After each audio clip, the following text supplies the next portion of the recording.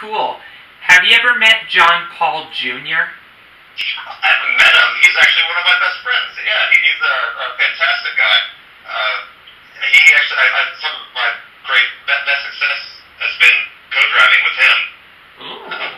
For 1 year, I'm going to forget what year it was, but it might have been 97. Every time that we drove together, we would win. Oh. And what makes that even more impressive was the part of those, some of those wins were after he had an enormous shunt at the Indy 500, actually testing for the Indy 500 where he broke his leg. Oh. And for the second half of the year, John was still my teammate, but he would hobble out to the car, obviously in huge pain. But once he put his helmet on and fired up the car and got going, he was still faster than anyone.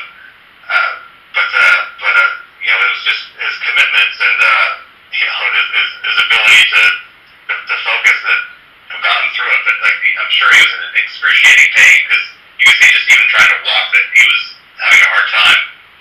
But no, but John was always a great teammate, great friend, really, one of the sweetest guys that you could ever meet.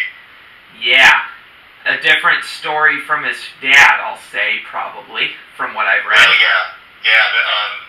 It's one of those things where it's hard to believe that the two are related, But John Paul Jr.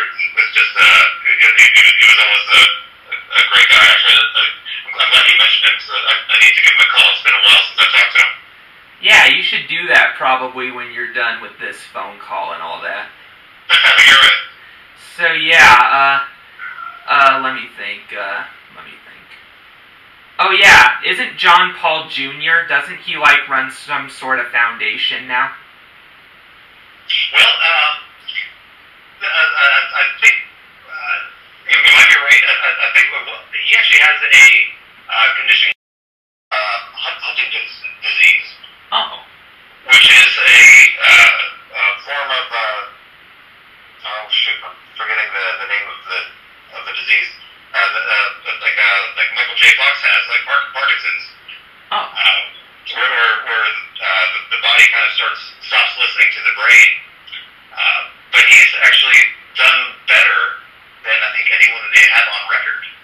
Oh. And to the point where they're actually studying him. It's like, why is he doing so much better than other people? So he's been challenged with that for the past actually quite a few years. But he's last time I spoke to him, he was doing really well. I was able to see him when I was in Los Angeles, and it was still the same John, with a big smile and it was nice to talk about old stories with him. Yeah. How is he doing with, knowing that he's probably not going to see his dad again? That's a good question, but I don't actually know. I didn't really talk to him about his dad. I never really knew his dad. I think I met him once, I think. So I never really talked to him so much about his dad. Yeah. With Johnny had so many other stories, too. He was in racing for so long, and had so many wins in so many different cars and types of car that, most of the time was taken up, with me asking him stories from different years.